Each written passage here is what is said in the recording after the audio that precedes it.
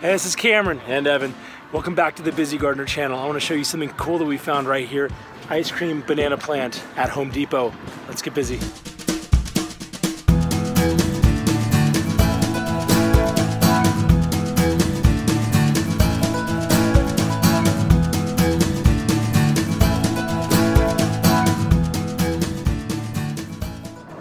Okay, so here I am hidden in the fruit tree section of Home Depot. I was walking through just because I always come through here to see what's going on, what kind of avocados they have, and just all the different stuff. And I found something that I didn't know if I'd be able to find locally, and that is this ice cream banana plant. It was something that I'd read about and thought, oh, that sounds kind of interesting, but couldn't easily find it anywhere. And all of a sudden I'm walking through Home Depot and here it is. I guess the deal is that the fruit grows kind of blue, and it's something that I'm going to totally buy. So that's kind of one good reason to go into your big box stores or even your nurseries, local nurseries. There might be like one specimen of the type of fruit tree that you're looking for. And they're my favorite. You like it? You haven't even tried it yet. I've had bananas, but they're my favorite. You like bananas? Most of that, then I feel like I'm gonna barf. Now you're not gonna barf. This one supposedly tastes like ice cream. I read about these. The fruit itself turns kind of a blue color, and is going to be really exciting. Now, I don't really even know where in the world to plant it. We're going to be going out of town for a little while, where I'm just thinking, okay, I have to get it planted before then. So anyway, but I'm totally going to buy this today. I'm glad I brought my Home Depot gift card that I got for my birthday, and so we're going to plant this.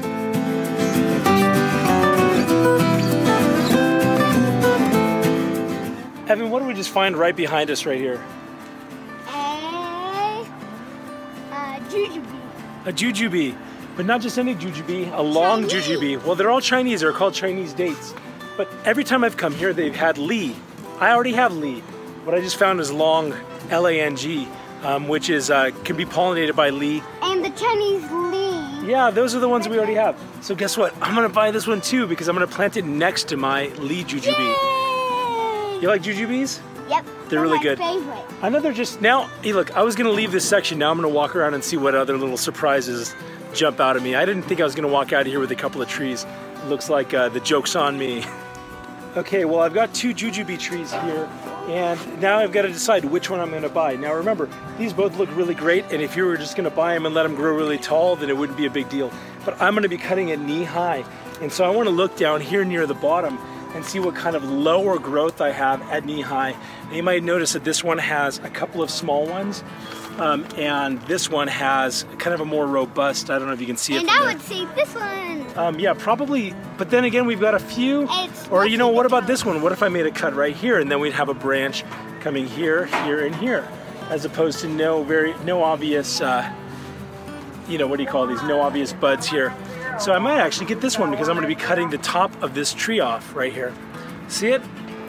Yes, I'm going to lose all that great canopy, but that's going to encourage all of this lateral growth, and these are going to turn into our structure. So I'm going to buy this one that has a few already established and growing buds. I'm also going to look at the bottom and just make sure that, yeah, the grafts both look okay. But I'm going to get this one. It has more lower scaffolding because this is where I'm going to make my cut.